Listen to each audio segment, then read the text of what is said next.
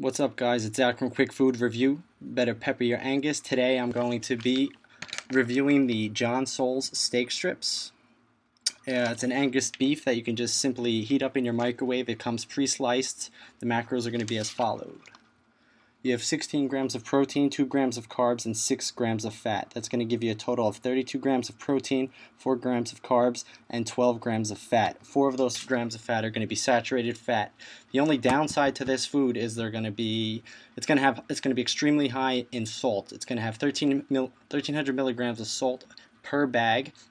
But you wouldn't be eating this every day. It's going to be maybe once, twice a week. Right now I'm strapped for time, especially with finals, so I'm only eating this, like I said, once or twice a week. I'll just pair it with some rice, maybe a baked potato, and I'm good to go. I give this 5 stars out of a 5 rating, I guess, but it's 2 for $6 right now at Stop and Shop. I think the regular retail per bag is somewhere around $3.69.